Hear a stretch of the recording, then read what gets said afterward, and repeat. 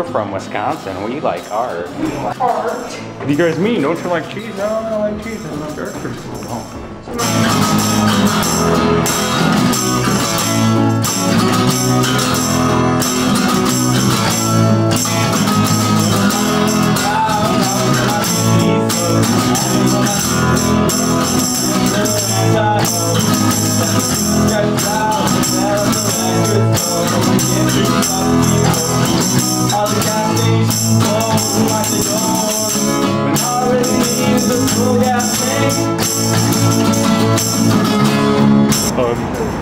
We're in Times Square right now. Pretty busy. A lot of people here. Kind of weird. Nobody taught me how to treat a woodblock like this, or how to, you know, if you're gonna print 1,000, make the 1,000th one look just like the first one. They don't teach you that in art school. You have to teach yourself that stuff. Regular kids, when I say kids, I mean like 18 to 30 something. They respond to this. They know something cool when they see it, and they like it.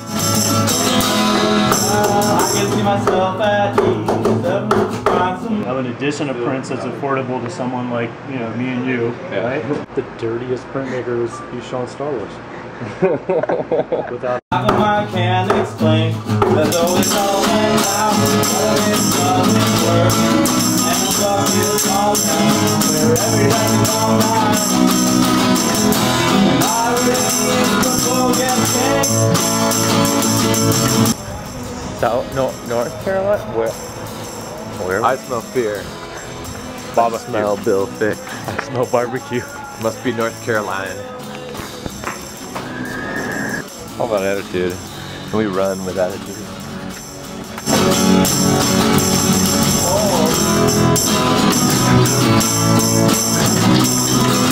Hello. Hello. How's it going? I am Nomas. Nomas. Yeah. All right. Art? Yeah. Come on in.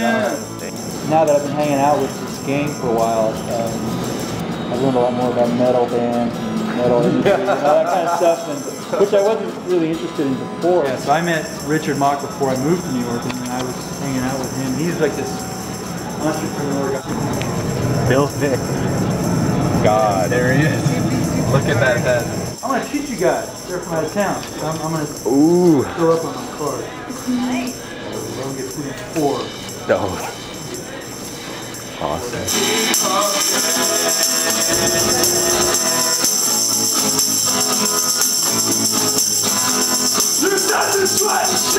I think in our society, because we are such a consumer-driven society, that we reach a lot more people doing that rather than like being strictly. I mean, it's not to say that like doing like high art, like gallery art, is like the wrong way to go. But I think I just always wanted to like be inclusive and bring more people into it. So.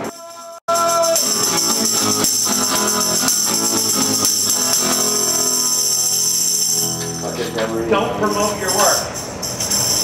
It'll be in a closet after you die, and it'll be thrown in a garbage heap. I'm in the middle of Missouri, which is the butthole of the art world.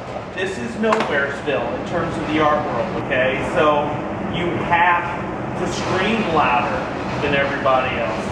It's just the way it works. There's nothing more dangerous than someone who doesn't care. Especially someone who does not care about financial despair. Because to have a place like this, you absolutely cannot care about security. You just can't.